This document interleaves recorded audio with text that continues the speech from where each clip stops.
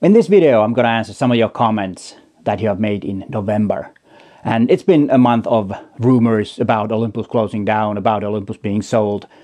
And then there was also a new lens roadmap that was kind of like an answer to those rumors from Olympus. In this video, I'm gonna answer some of your comments you made during the month of November. But let's start. Hi there, I'm Peter Forsgard, an Olympus visionary and a professional photographer from Helsinki, Finland. And before I start answering your most interesting comments from November, did you know that I have a Facebook group for this channel? I will put a link in the description of this video where you can find it.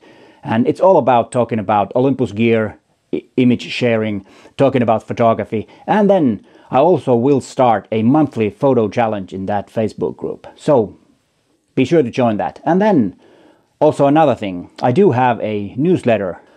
It will be sent on Sundays and it will have links to my latest videos in case you've missed them. And also every video will have a recommendation of the week.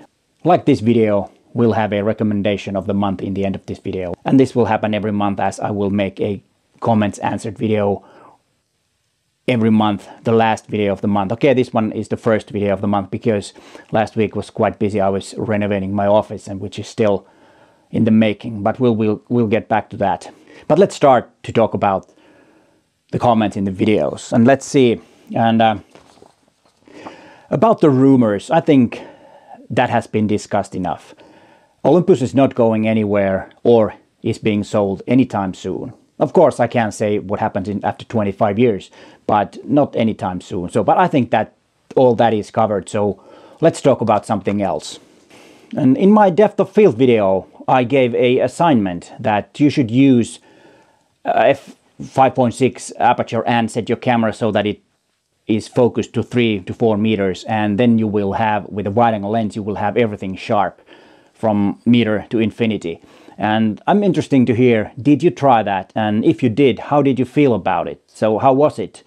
Was it hard, or did you get any good images? And are you trying to continue doing that, or you just didn't like it and want to ditch it and want to go back to shallow depth of field?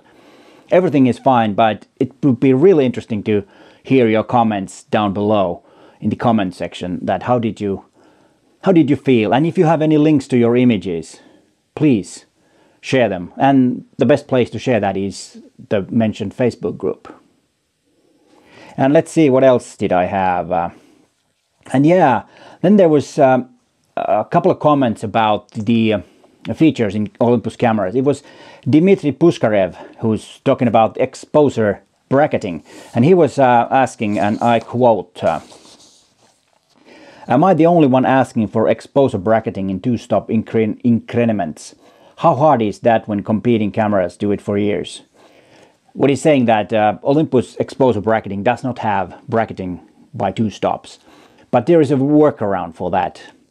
Use HDR, which has a two-stop bracketing. And you can use so that it won't kind of like blend the images together. It will make individual images.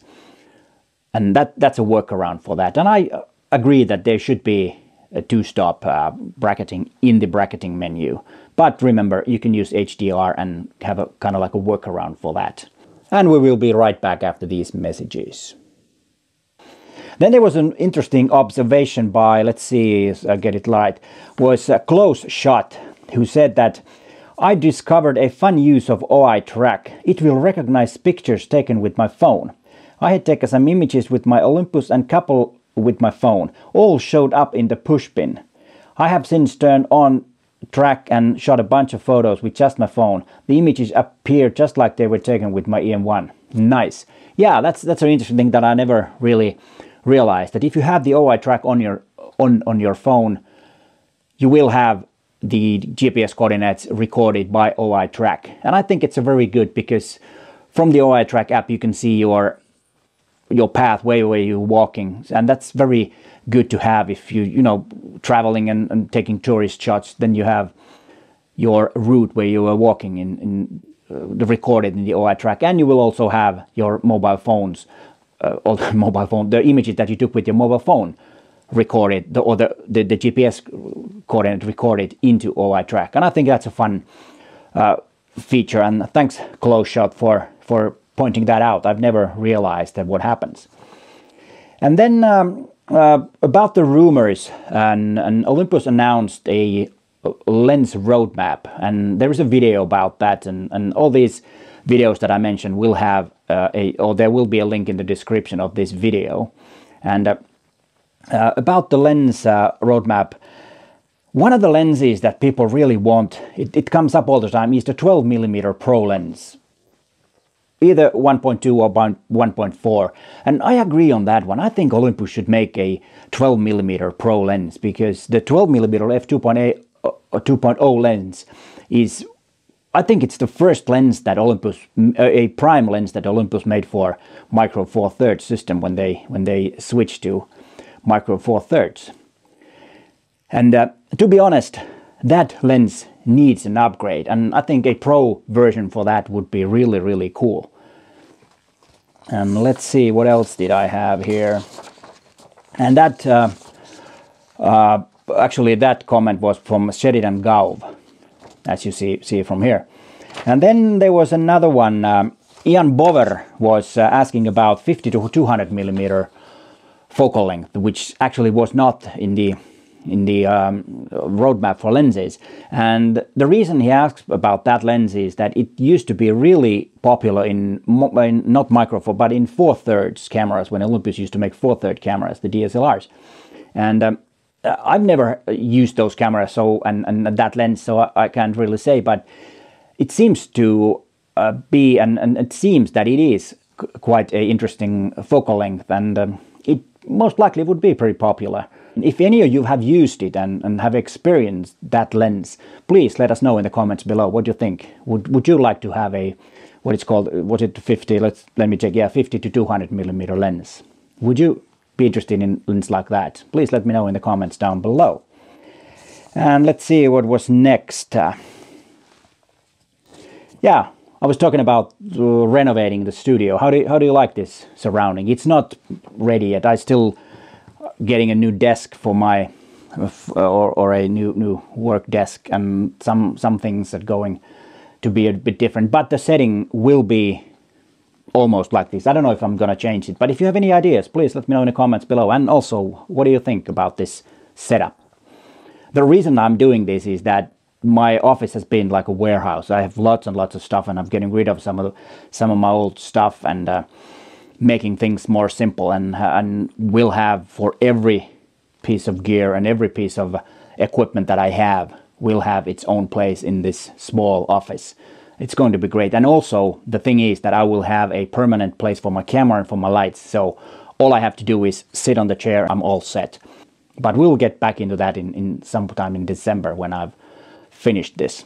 And but let's continue with the comments. Let's see, that's yeah, and then there was some funny comment from Kez. He said that when he watches my videos, there are always Canon commercials before my videos start, and that's kind of, yeah, there is an irony. I'm an Olympus visionary, and then my videos are advertising Canon gear, but we can't.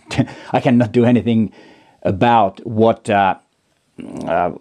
advertisement there will be. Of course, well, I could, but I don't want to do that. I think those are most likely because the ads that you get in YouTube, those are personalized, and that's why he's probably probably watched some Canon stuff, and he's been advertised to get a Canon camera, but that's about other brands now.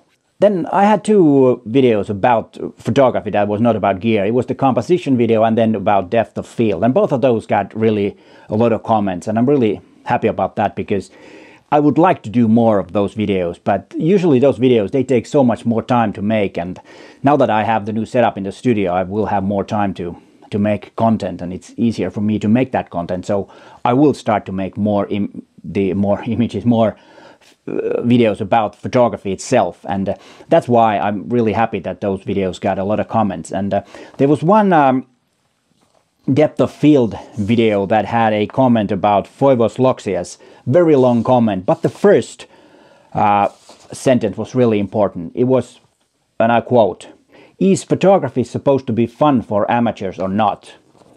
And then there was a lot of, and he liked the video and stuff like that, so it was not a critique. But I think that's an important question. And the short answer is yes. But I will get a bit back to that, but first I will quote Aerial Camera's comment to another video. And I quote him. I cannot self-critique. The happiness I experience while making an image always clouds the way I look at it later. It's tough to admit your photo is terrible when the memory of making it was so enjoyable. And I think this is a really, really interesting thing. And as I said from Loxia's comments, that yes, photography should be fun. And it's something that you do. Let's say that most of you have a 9-to-5 job. It doesn't matter what it is, office, factory, whatever it is, doesn't matter. But what matters is what you do on your free time. And most of us should have a hobby. And I think photography is one of the best hobbies that you can have. And since it's a hobby, it should be fun.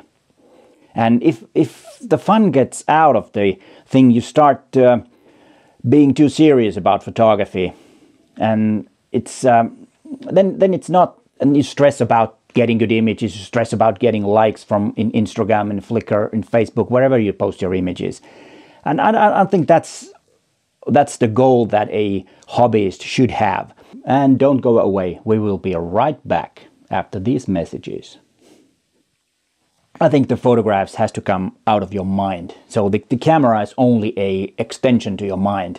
And I think that's very important to understand. Of course, there are a lot of people that are taking snapshots with the phone, snapshots with their entry-level cameras. And that's totally fine, because most of us like to have images that are memories of our trips, of what I ate, what I had, what did I wear. All those images are really, really important to you.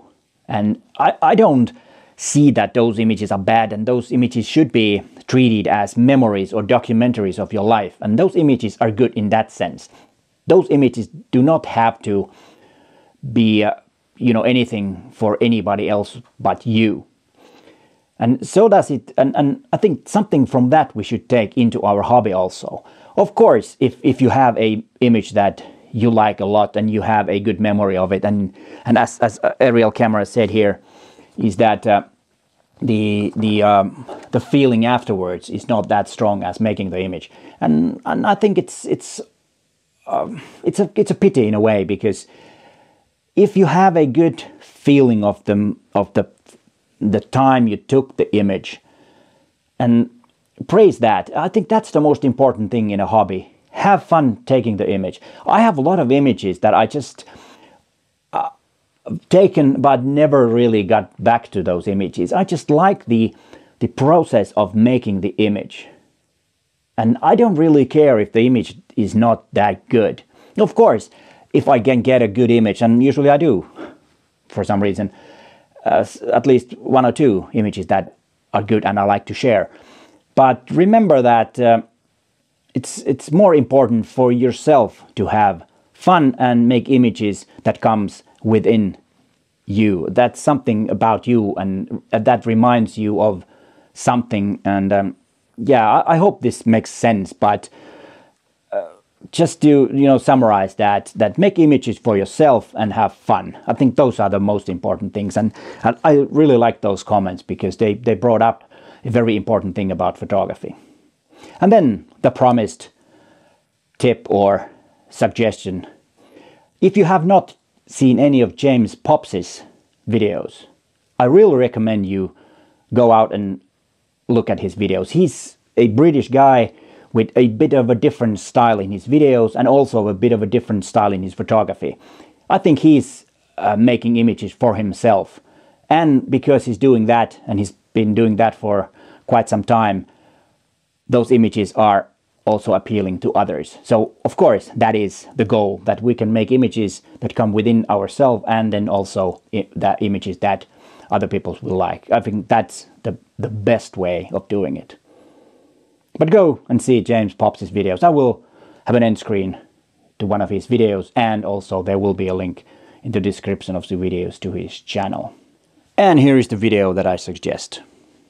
But hey, Thanks for watching and bye for now.